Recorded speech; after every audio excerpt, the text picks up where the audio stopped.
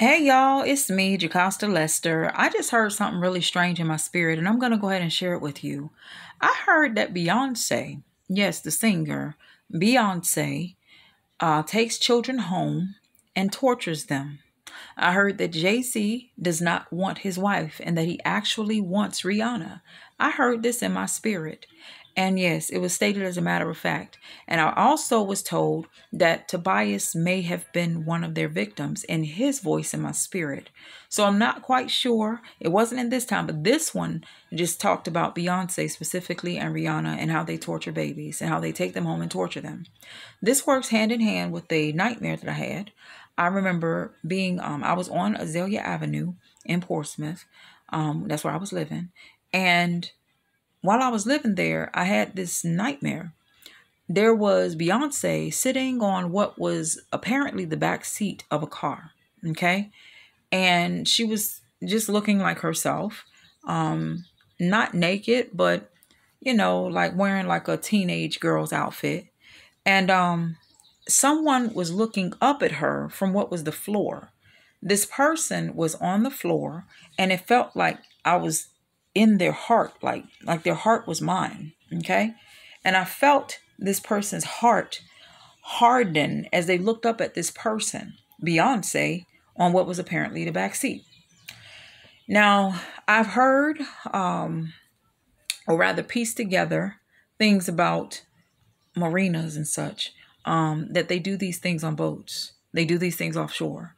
I'm pretty sure it has something to do with extradition. I'm pretty sure it has something to do with getting caught by the law and being able to defend yourself, being outside, manipulating treaties and such. So have a blessed and marvelous day and repent, for the kingdom of heaven is at hand. But I heard that Beyonce tortures babies as well as Rihanna. I've heard it. And basically all this stuff, this is another thing that I pieced together from it. This right here. I believe that all of this stuff where they're taking down Diddy is to avoid being detected for other things that others have done. So that we're distracted by Diddy being taken down, but really there are other celebrities that are involved and have done things in places where people didn't know. So that when they go to, secluded areas, rural towns and things, unnoticed, undetected, it's because they've been allowed to do so for so long. So have a blessed and marvelous day and repent, for the kingdom of heaven is at hand.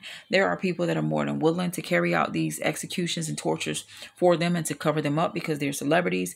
And in some ways, they feel substantiated by these people against God's people.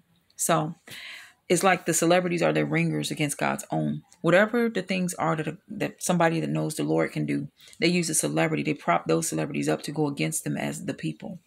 So that's what I've learned in my spirit. So have a blessed and marvelous day and repent, for the kingdom of heaven is at hand. I've heard that they play a game of Babylon. They will name someone Babylon and hunt them to the end of their lives and rape and torture. And that basically, people end up in attics and things. So thank you for watching my video. I don't wish to misrepresent myself or anyone in this video. And I'm hoping that everything I said was accurate. Sometimes I get a little fuzzy, but as it stands, I've heard that Beyonce tortures children and that Rihanna does too. And yeah, there's that. And that Beyonce takes them home and tortures them. So you guys take care. I don't want to defame anyone. This is something I heard in my spirit.